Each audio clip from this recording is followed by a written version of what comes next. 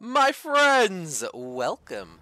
I am going to be continuing the good old Biscuits Factory, but just so we can have a quick recap on everything that we have done, initially we landed on this planet after being ejected from space from our evil overlords up in the sky. They told us that we had to pillage the resources of the land to survive and meet the goals that they have arbitrarily set.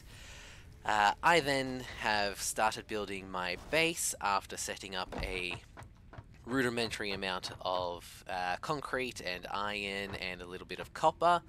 And then I gloated a bit. So now I am going to continue on with that. There's obviously a lot that we have to do, but I'm going to try and explain things as we go.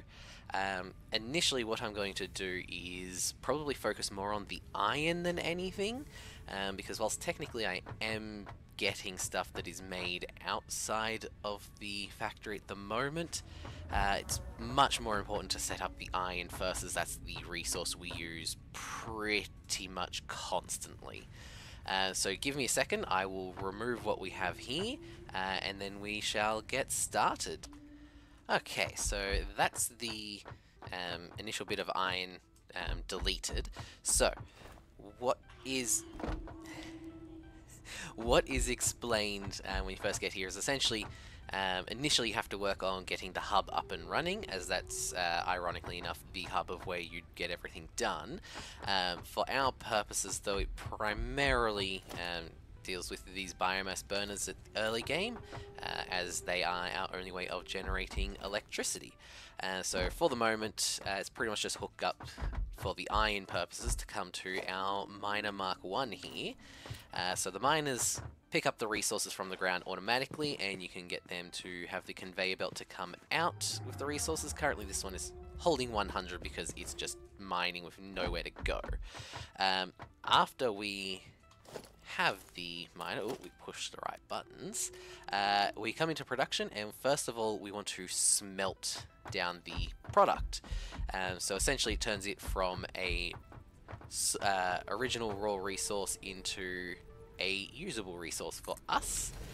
So in this case, to turn it into iron ingots. So what I'll do is I'll quickly just run a conveyor belt from this over here, and because I know Chris likes things to be pretty, I will actually set it up so it lines up fairly roughly with where it has to go.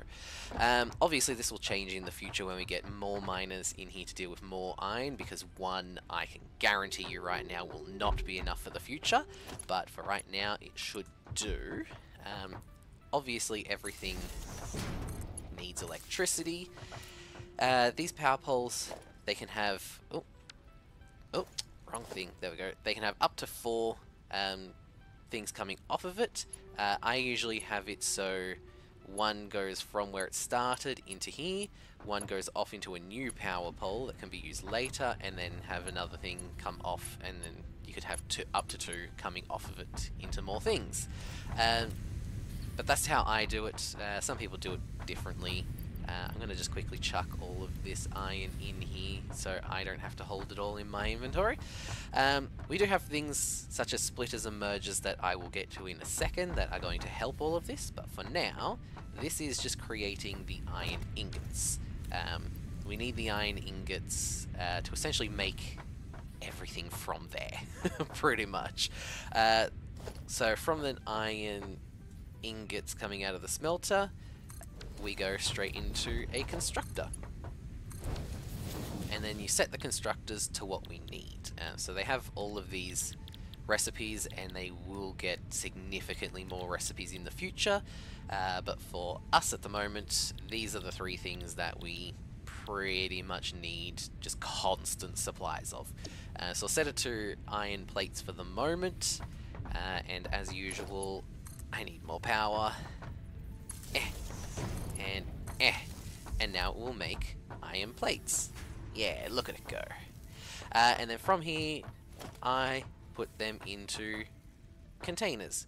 At some point, I will probably put the storage upstairs, but as of right now, we don't really have an upstairs, as we don't even have a completely finished downstairs yet, so just ignore over there for now. But that's the basic premise of how this game goes. You get the resources from the ground, put them onto a conveyor belt, they go into a machine that converts them into something usable, which then goes into more machines to convert them into other usable things. Pretty much the ingots themselves don't get used for anything specifically, so you always have to have a constructor going into something to turn it into an actual usable resource. So now that we have our iron plating going, we also want to use some iron rods. So what I usually do is I check the output of what this can do. So currently it's doing 60 per minute of the iron. And I know that these conveyor belt Mark 1s can also do 60 resources per minute. So those two are balanced and one won't overtake the other. So they're as good as they can go. These, however, will only take 30 per minute. So one miner Mark 1 with Mark 1 conveyor belts can support 2 of our smelters. So I am just going to have 2 smelters. This way we can make things nice and pretty. Now, to be able to get it to basically have 2 smelters on the one line, is you need these splitters. Oh, and I need cables for it. Okay, 1 second, I'll be back with cables. Okay, I'm back. So ignoring all of that, when you have the resources for it, you put the splitter, you can put them directly onto a line, or you can place them on the ground and have lines going to them. Because I've already got this line set up, I just put the splitter directly onto it to save having to delete all of this and then redo it all. Up to you if you want to do it the other way, but for me this is just the easiest, fastest way because obviously everything is already set up. In the future, when I'll be readjusting things, such as when walls come in here, we'll have to change where the conveyor belts are coming in. All of this will be deleted and redone, as well as when we get more miners coming in so they don't horribly clip into each other. I'll be probably moving all of those lines. But for now, this should, over time, balance itself perfectly fine. So all of the iron coming in here will balance out with the iron that's coming in here, and then this one won't ever be idle, is the theory. However, I will say my experience in the matter is that it doesn't realistically work out that way. I've currently got the 2 smelters going, and I've now got the 2 constructors. Once I hook this one up to power, it will then start making the iron rods. The other thing to note, every single machine has both the input and output to consider when you're trying to balance things. If you're trying to make an efficient factory, you have to balance the loads in one way or another. This is generally speaking done a lot differently once we get the smart splitters, because the smart splitters can essentially just balance everything automatically. But until we have the smart splitters, we have to do it all manually, so we have to check that the input is matching the current line, so this one's getting 30 out of the 60 on the line, and the other one is also getting 30, so they're balanced. Then the output, so this one's currently producing 30 of the iron plates, and this one needs 30 iron ingots to come in. So currently this one is working at 100% peak efficiency. There's nothing more we can realistically do to get the iron plates to go faster. This one, however, you'll notice it only takes 15 per minute in and to do 15 rods out, while this one produces 30 out. So currently, this one has 200% more iron ingots coming in than it needs. So what I usually do at this point is create a splitter here, so essentially half will go into this one, half will go into another one, so then we have basically more constructors going at the usual rate. The easier way I know I'm throwing a lot of information at you here, Anita, and possibly Chris, but the easiest way to get another constructor if you don't have a hotkey for it is to press the F for delete, and then middle click, and you get the other item, well, that thing you were pointing at, chosen again. So give me a hot second, I will get the requirements for this constructor, and then we will continue on with our iron. So I'm back! Alright, and we're back. So, from here, I grab the constructor, place it down, and now what we'll do is we'll set this one also to iron rods, because the screws, as you can see down the bottom here, need iron rods, so they can't just go from the ingots to screws. You have to go ingots to rods to screws. So for the initial setup, with just a very basic layout, I get one constructor initially to do screws, and then I get a splitter to do like this setup here where it's double screws, and then another constructor after this, about here will do for now, where this one then goes into screws. So I will just quickly steal power from... Oh, more cable. Alright, give me a second. I'm just going to quickly set up the power so I can power up these things. And more movie magic. I'll be back! Okay, and just like that, we now have power. This one is set. I believe I set this one. Yes, excellent. Now, I am going to set up the splitters so they can go nicely.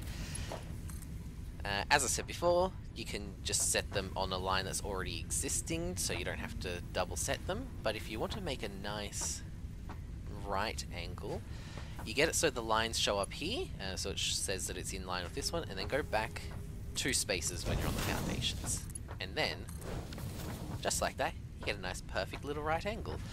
Occasionally it will be a smidge out by like a couple pixels and stuff, but I honestly don't worry too much. Oh, my power is gone. Give me a second. It's biomass, so everything is manual. Okay, so turns out the problem that I had was I had too many machines on my power system, and the 2 little power stations there couldn't keep up, so I just had to make a couple more biomass burners. But that's not really all that interesting, so I figured you guys wouldn't care missing that. But now that we've done this splitter, we just come directly into this one. This one is set. Technically this one is producing 15 rods, and this only takes 10. You can do an awful lot of complicated things to basically have them balanced so all the excess output can come to another storage bin, but I'm not going to care about that. So I'm going to just have a little storage stack. It is not my favorite method to deal with things like this, but considering how little space there is actually in this part, I want to keep this somewhat clean where I can. So for now, I'm just going to have that one go directly up like that because it's nice and easy.